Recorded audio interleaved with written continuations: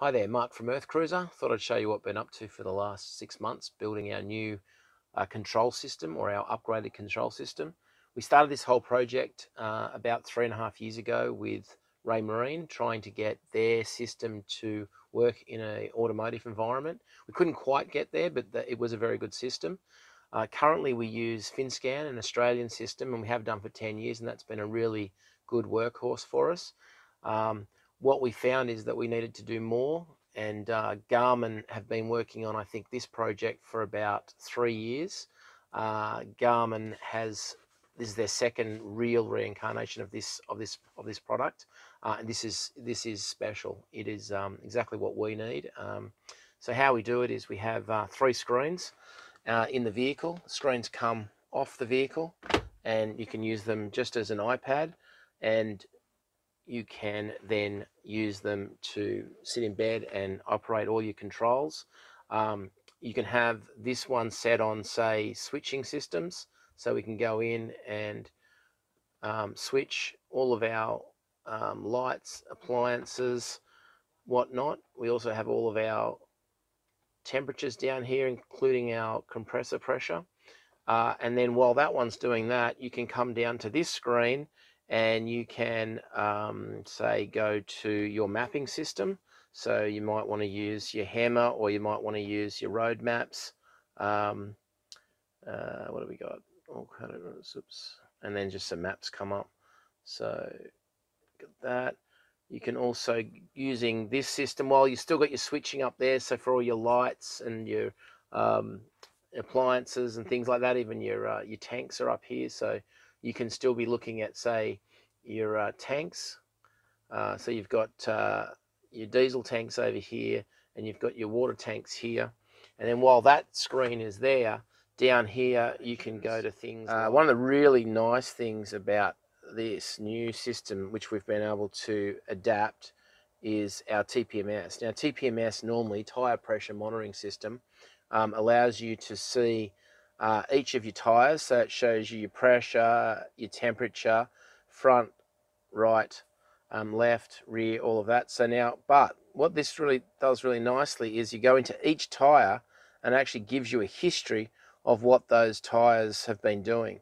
So it's a really good idea, especially with the tyres being as expensive as the new ones are, being Kevlar.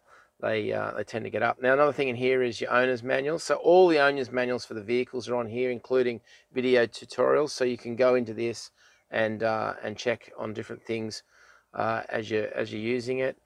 Camera. Now the camera comes on with the reverse. It also comes on at any time. You can push your high camera and your low camera.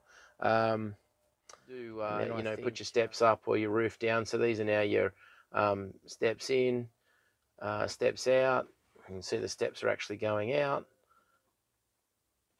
and then of course steps back in again. And I'll just quickly show you roofs. These all got alarms on them now, so you've got roof down, and it shows you the roof actually sort of moving the with the LED screen. Now let's go back out of that. So some of the other things we've got on here now is the new vehicles we're building allow us to put hydraulic jacking systems on it for changing tires and leveling the vehicle, if you like. So one of those things is you've got just putting your left front up or your left rear down, or all of them, or all front. So that allows for the 4 jacks around the car, around the vehicle, to lift it.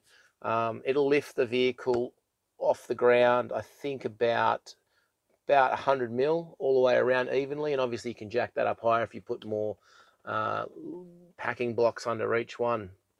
I think probably that's that. Now I'll just come back out of here. I can do it this way. And then the other thing is, like, so we've got our, down here we've got our airlift system. So that airlift system can now be run up here. Just get out of that.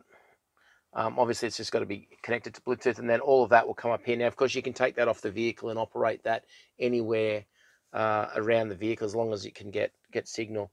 And makes it easier to use the jacking system, so that when you use the hydraulic jacks, you can just take one of these screens out with you like this. I'll just show you. Oh, sorry, mate.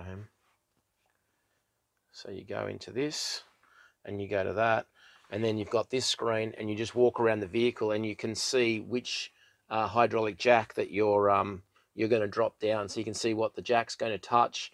You can see how high the vehicle's lifting, because I think people have a misconception with the jack systems that you can just push go and the whole thing's go up in the air and all that. That's not right. With a four-wheel drive, you need to go and have a look at where the foot of the jack is going to sit. You may have to put some more support around that, and then you can actually put some weight onto it. But of course, with this here, we can take this anywhere. So there is one in the back. There's one of these in the back as well, but all your lights can come on. And then when you're driving, you've got your bar lights and spotlights, which you'd bring up on, say, this one here. So you've got that. And so while you're driving, you might have this on, and then flicking these on and off as you see fit. As you can see, if I push that, it comes on here as well, and it will come on in the back screen as well. So just show you another little lifty thing. So now the other thing is, at night, we've always had this on our vehicles. We have an emergency light button here, so we turn that on. Now it shows you an aerial view of the vehicle, 360 degrees around.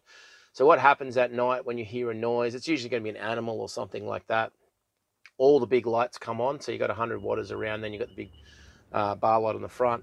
You can individually touch them just to turn them off, and now only the light to the right of the vehicle is on. They can't see in, so if it's somebody, they can't actually see in the vehicle, but you can see out. Now, to turn them all off, you can either just push that button, all the lights are now off, or using this, you can leave that on, and then if you're going through the other program, you can still see there's a light on, so you can just automatically turn it off like that. I think the only other thing that you might like is that, I'll put that back in there for a second. So that's just held in there with a magnetic mount. This one's the same, but it's got, what I've done is we've printed an extra surround for four-wheel driving, so that, you know, when it's up there and getting bashed around a bit, it's quite well held in. I just show you, this might not go up straight away. I'll just have a quick look.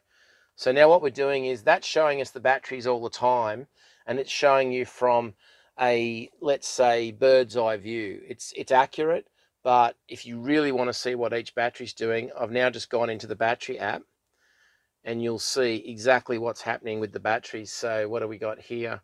13.3. So as you can see, the bird's eye view, 13.4, but the actual battery is showing fractionally off. But it's probably not that big a deal. Now, obviously, in here, there are so many other things we can do with the batteries once we're in there. These batteries we've been using, these are our lithium batteries. We've been using these for about 8 years now, and had great success with them. So that's the lithium system. And of course, you don't have to use any of those extras. That's all here anyway. But as you can see from here, we've got 1.5 amps coming in. We don't have anything coming through our battery charger. The cab is discharging at 0.8, and the house is discharging at 2.3. So we are actually not making power. It's late in the afternoon. The sun's behind some clouds there. As I said in the beginning, I think we've got our temperature gauges under here. So this gives us inside camper temperature, outside temperature, what our hot water's sitting out, our fridge, our rear locker. The rear locker is because we use it as a heat room as well.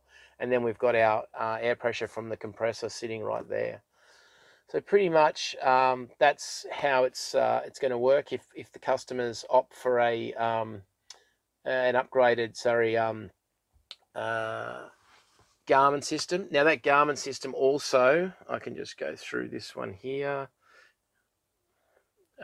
We can also run a, oops, power on, sorry. What have I done here? There it is. So this will also run Bluetooth with your phone, your AM, your FM,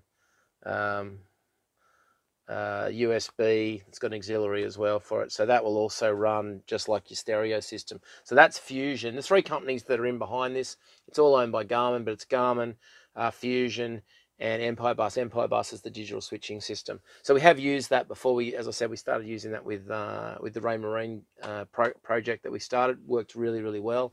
We just couldn't get enough, because it's a dedicated marine system.